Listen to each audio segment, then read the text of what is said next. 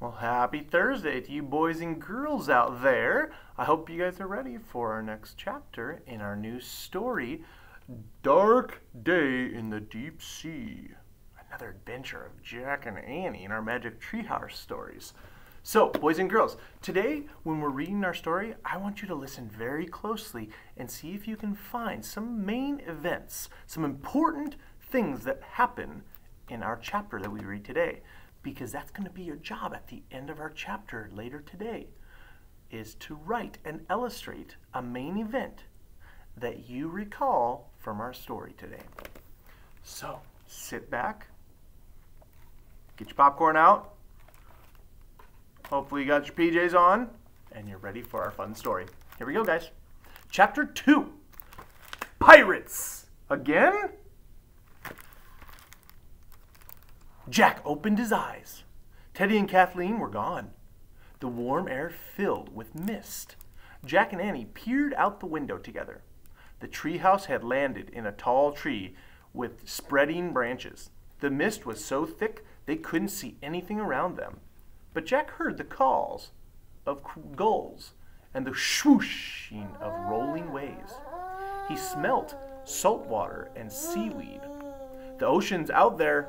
I feel it, said Annie. I hear it, I smell it, said Jack. Then let's go play in it, said Annie. She pulled off her sneakers and socks. We can't just play, Jack said. We have to look for a secret of happiness. Well, I'm happiest when I'm playing in the ocean. Annie started down the rope ladder. I'm sure our mission's harder than that, Jack thought. He took their library books out of his pack and replaced them with the Deep Sea book. Hurry, said Annie. Jack put on his pack and started down after her. He stepped off the ladder into the onto the misty ground. Come on, said Annie. Jack followed Annie towards the sounds of seabirds and waves. They walked through feathery ferns and climbed a sloping sand dune. When they rounded the top, Jack saw waves rolling onto a wide, sandy beach. But the ocean itself was still shrouded and covered in a gray haze. Wow, said Annie. Yeah, said Jack. Come on, let's go in it, Annie said. Jack and Annie hurried down the dune and ran towards the ocean. While Annie waded into the water, Jack stood at the edge and pulled out their research book. Listen to this, Annie, he called. Jack read loudly. Water covers 3/4 of our Earth. Most of the ocean is an enormous plain of little more than 2 miles deep. But some ocean trenches are more than 6 miles deep. That's a lot of water. Wow. More than 6 miles? Annie asked, splashing in the water with her hands. It's 6 miles from our house to Aunt Libby's. I know, said Jack. He read more. The ocean is home to thousands and thousands of sea creatures. Mountains and volcanoes are also hidden deep beneath the surface of the sea. Wow! Can you guys believe volcanoes and mountains are underneath the water? Mountains and volcanoes? Asked Annie. Under the water? Even Annie didn't know that. That's what the book says, said Jack. The ocean's a whole world we don't know much about. Well, some people know about it, said Annie, or that book couldn't have been written. Well, that's a good point, thought Jack. Put the book away and come in, Jack, said Annie. The sun's coming out. Jack looked up from his book. The sun was burning away the mist, making the day hotter. Let's go swimming, said Annie. As Annie dove into the wave, Jack put his book back into his backpack. He left his pack on the beach, and then he waded into the water. Great, huh? Called Annie. Yeah, Jack said as he dug his toes deep into the soft, gooey sand. Cool seawater lapped around his calves. He felt the warm sunshine on his face. Let's swim farther out, said Annie. Maybe the secret of happiness is in the deep sea. How do we go down there without a submarine? Asked Jack. Look close at that illustration, guys. What do you see in the background?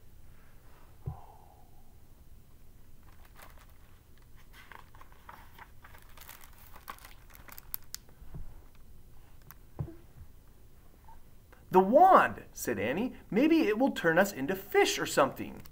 Jack closed his eyes and pictured the darkness of the deep filled with thousands of weird creatures. But the wand can be used only after we've tried our hardest. I don't think we've done that yet, he said. Oh, right, said Annie. Plus, it has to be for the good of others. So first, we have to find some others, Jack said, as he rolled his eyes. Jack, you won't believe it, said Annie. What? Jack asked happily. Take a look, said Annie. Jack sighed and opened his eyes. The mist had cleared a bit, and the day was becoming bright and hot. I think we just found the others, said Annie. She pointed far out to sea. Jack shaded his eyes and squinted. Through the wavery sunlight, he saw a large wooden ship with 3 masts. Whoa, he breathed. That's a ship from a long time ago. Yeah. Remember when we ran into the pirate ship? Said Annie. That ship looks the same, doesn't it? Oh no, said Jack. Pirates again? Look, a rowboat's leaving the ship, said Annie. Oh man, said Jack. It's heading towards us, said Annie. Just like the other time, remember? The pirates came ashore and chased us. Remember? Pinky, Stinky, and Captain Bones? Don't panic, said Jack. Panicking. He splashed out of the water and ran up on the beach. Where should we go? Asked Annie, hurrying after him. To the treehouse, said Jack. He grabbed his backpack, but the pirates had climbed up to the treehouse. But the pirates can climb up to the treehouse, said Annie. Pinky and Stinky found us. Forget Pinky and Stinky, said Jack. Let's get out of here. Jack and Annie charged towards the sand dune. They raced up over the top and ran through the tall ferns and grass until they came to the rope ladder. Up, up, cried Jack. Jack and Annie climbed into the treehouse. Pull up the ladder, said Jack. Together, they hauled the rope ladder after them as they climbed. Where's the Pennsylvania book? Said Jack. He looked around wildly for the book that always took them home.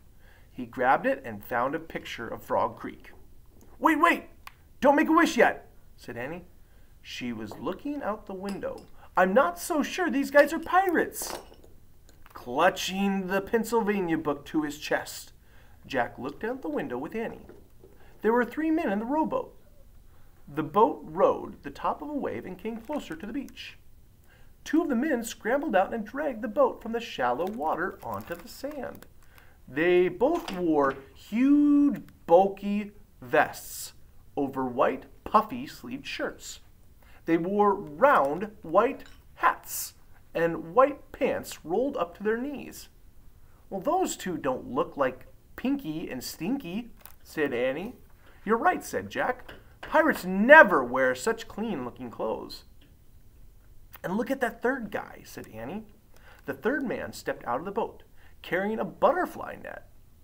He pulled off his bulky vest, revealing an old-fashioned suit and a bow tie.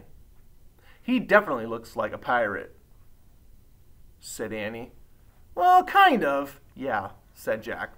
He looks like he's never been on a boat before in his life, though.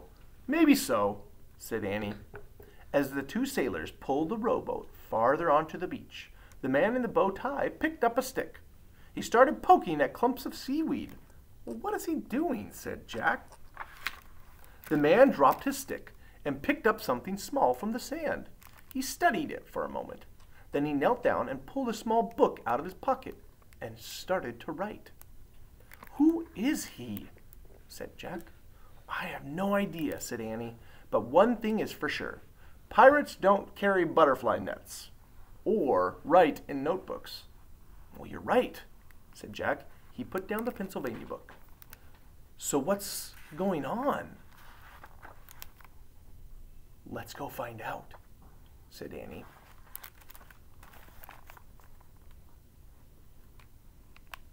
Yeah, I'm not too sure if those guys look like pirates either, do they?